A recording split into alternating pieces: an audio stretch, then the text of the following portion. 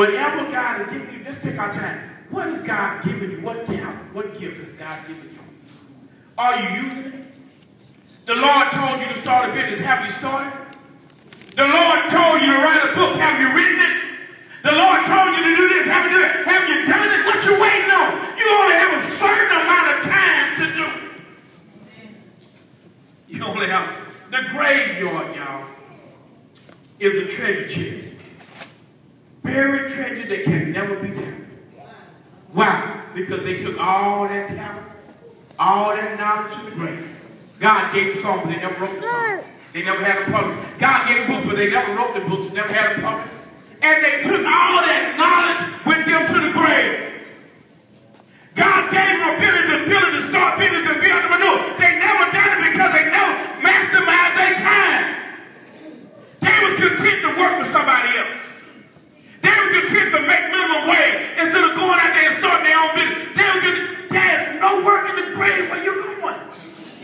See, that's why you understand. There ain't no room for backslide, baby. I ain't got time. Don't have time to backslide. I ain't studying you, devil. I ain't got time for you. Somebody need to get a mindset. I ain't got time to play with the devil. I need to get saved. I need to get filled with the Holy Ghost. I need to get baptized in Jesus' name right now. I need to live right. The Lord is calling me to preach. I need to be preaching. I need to be on my post. I need to be doing it right now. Right now. Right now. Trying to figure it out. Pastor, I'm running. Well, baby, you go and run. I'm going to find somebody else. Because I ain't got time for nobody running on the purpose of God. I ain't got time for nobody running on the will of God, the plan of God. I'm telling y'all the truth. Time is precious. All folks, you say it like this. We only pass this way once. And when I'm talking to people in the witness room, they say, come back to my favor. I will never claim I will come back and visit you tomorrow. The Lord is calling you right now. Well, I'm on my way to work. The Lord is calling you right now. Can you take 5 minutes to hear what I got to say? You got to make it to work. Praise God. You got to go to the barber shop. You got to go to the beauty shop. You ain't got 5 minutes to listen while I tell you about Jesus. And then they tell me, come back. Can you come back to the home, baby? I can't. Somebody said, Pastor, I can't promise. The Lord sent me by today. The Lord may send me some else place tomorrow. I'm not coming back down the street tomorrow. I'm not knocking on their door tomorrow. I ain't making time for you tomorrow. Right now, the Lord is calling you. Maximize your time. Well, Pastor, I've been praying for one day. Find somebody else that want to get saved. I'm believing God that God's going to save my husband. Why are you believing God for him to save your husband? You're going to witness to somebody else.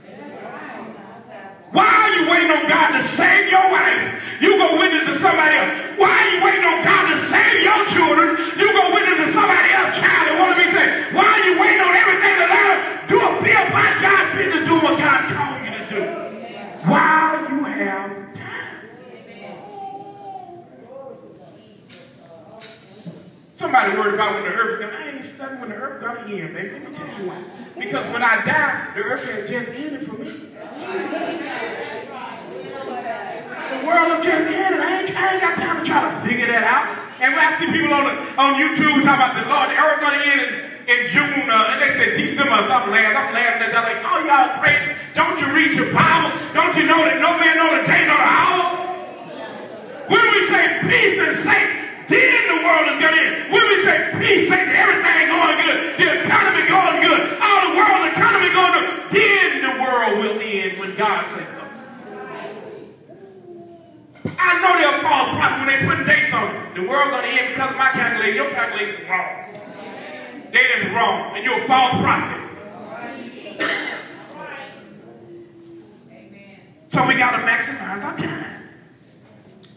Amen.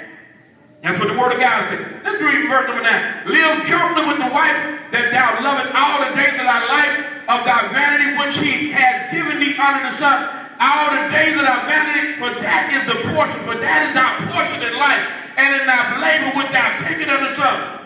And whatsoever thy hand found to do, do it with thy might. But there is no work, nor device, nor knowledge, nor wisdom in the grave whether thou goest. Somebody supposed to be in college, but they don't want to go to college. Somebody but see, God placed that in your heart. Go and get an advanced degree. Go do it then. Go do what you waiting on. Do it. That's all right. Luke chapter 19, verse 13. I remember a particular patient of mine was 100 years old. And the Holy Ghost said to me, through word of wisdom and discernment, there was a word of knowledge. Word of what knowledge? The Holy Ghost said to me in the word of knowledge, she ain't never been married, she ain't never had no children. 100 years old. And I'm not down nobody. If you didn't have no children, at least you could have got married. Beautiful. Can I be a beautiful woman? Could have easily got any man. You can look at her and look at her. She was a beautiful woman. She was wrong. Why did she never got married?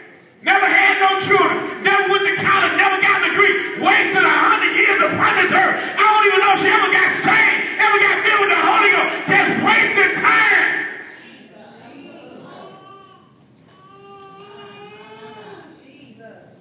Luke chapter 19, verse 13.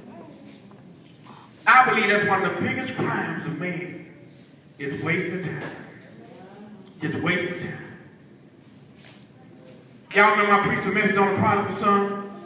And the message wasn't about backsliding, because most people preach about back. God gave me a revelation that the biggest sin that the prodigal son had was wasting time. Prodigal means addicted to wastefulness.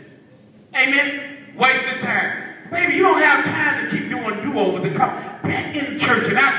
You get in the church, sit down somewhere, and stay still and say, I'm going to stay saved. No matter whether or not I get a husband, I'm going to stay saved. Whether or not I ever get a wife, I'm going to stay saved. Whether or not I get $1 million, I'm going to stay saved. Whether or not I ever get a house or this or that, I'm going to stay saved. I ain't worried about that. I'm just going to stay saved. People prophesy to me, baby, that don't matter if you don't ever get the Holy Ghost. It don't matter how much money God gives you, you never get the Holy Ghost.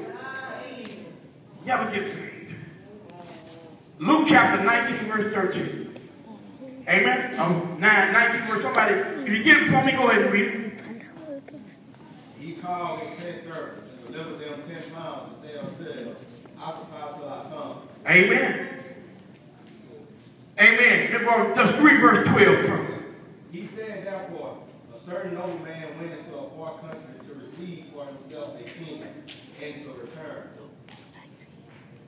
Read, please. And he called his 10 servants and delivered them 10 pounds and said unto them, occupy till I come.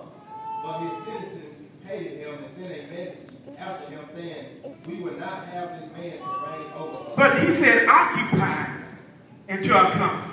Some of your Bible say, in the letter say, do business. Do business. Somebody that's saved, they sit down. They're saved and they're sitting down on the Lord.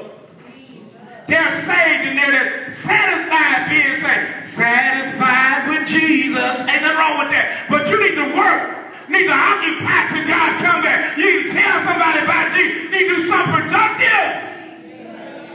Occupy until I come. Amen. Occupy.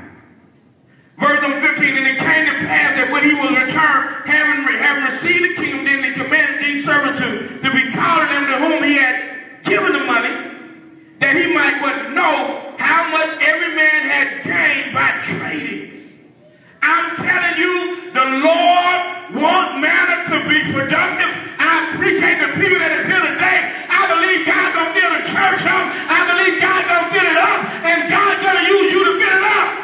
God's going to use your mouth to go out there and tell somebody about Jesus, and they're going to come in this place to get saved. Occupy. But we get so fixated on our own problem. Oh, my problem, my problem. Stop thinking about your problem. See, God can do something for us if we get our mind off our own problems. God, see, the reason why God ain't working out our problem because we're so fixated on our own problem. You forget about your problem, start thinking about somebody else who got to eat. That need to be saved. Then God can do something about you, about your problem. And it came to pass. Then came the first saying, Lord,